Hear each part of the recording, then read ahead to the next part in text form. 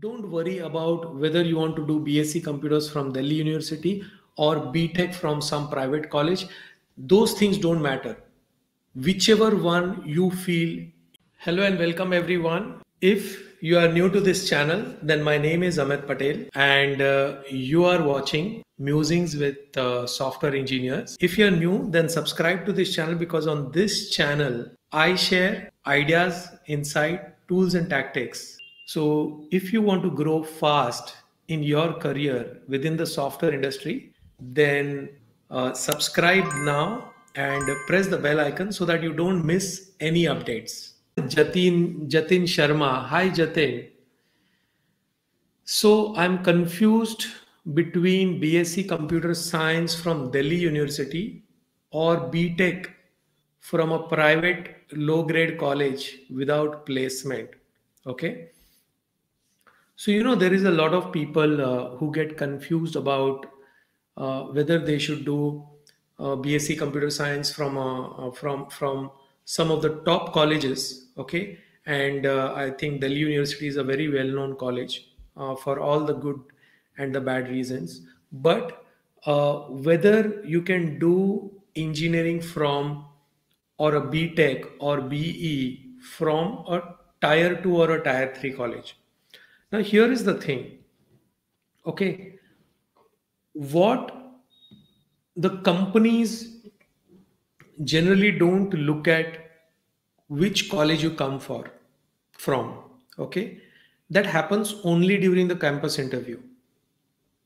Okay, the top companies, the top like you have TCS, Infosys, Wipro, Cognizant. Okay, all these top companies which are known across the industry, these top companies will go to all different campuses and they will go to the top campuses in India.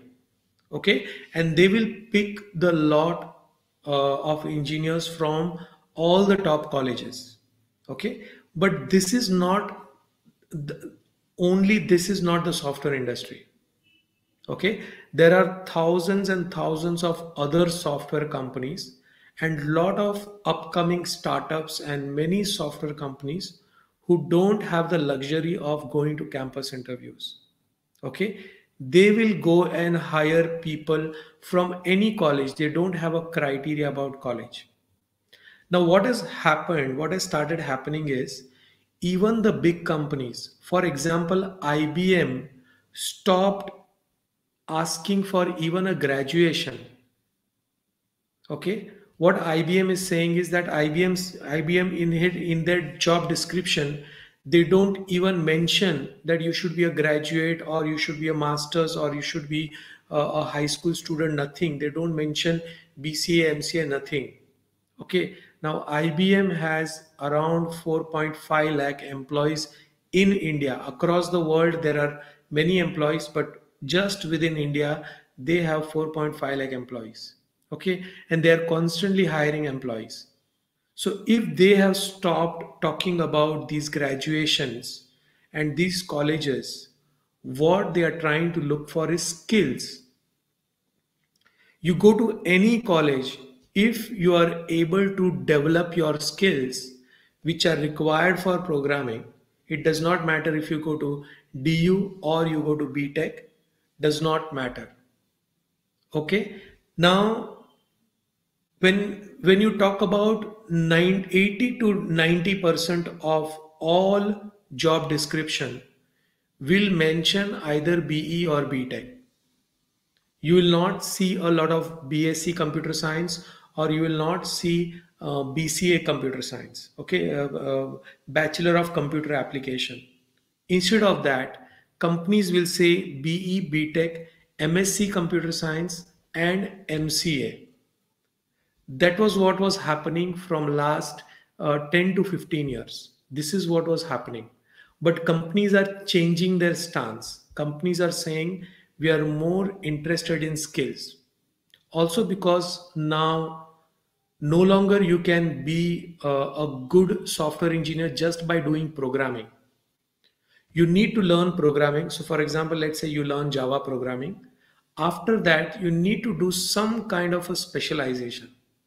Okay, specialization means maybe you become specialist in web development, full stack web development, or you become a specialist Android developer, or you become a specialist in data science or machine learning, artificial intelligence.